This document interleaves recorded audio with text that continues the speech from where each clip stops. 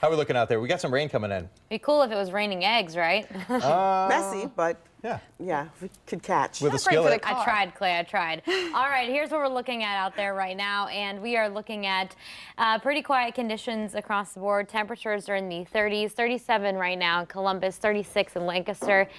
33 in Zanesville, 34 in London this morning, 34 in Chillicothe, and 27 in Athens.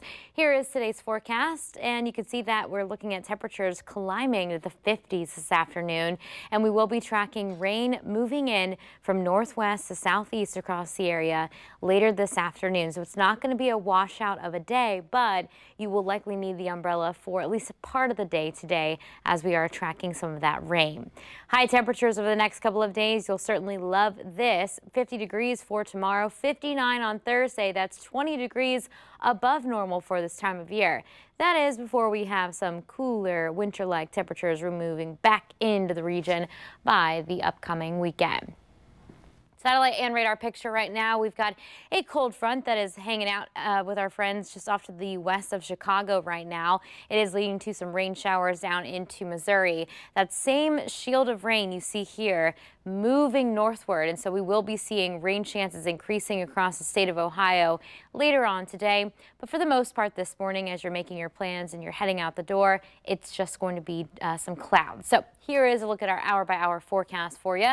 As you can see, we go into the morning hours all the way through about mid-morning. It's generally dry, but then after about that, say noontime today, we'll watch as showers move in first out across Columbus, Delaware, and Northwest. And then lastly, it'll be across the southeast.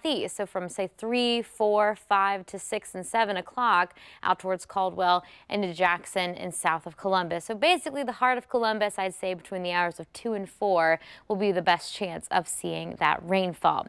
Best chance of rain over the next 10 days is actually going to be on Thursday. You can see that right here with our 70% chance. That's going to be a system that leads to some rain moving in late on Wednesday night through early on Thursday. It'll be widespread, heavy at times, and then we could even see a few thunderstorms in the mix as we go through Thursday afternoon. So yes, Thursday is going to be nice and warm, but it's also going to be windy, and we're also going to be tracking that rain.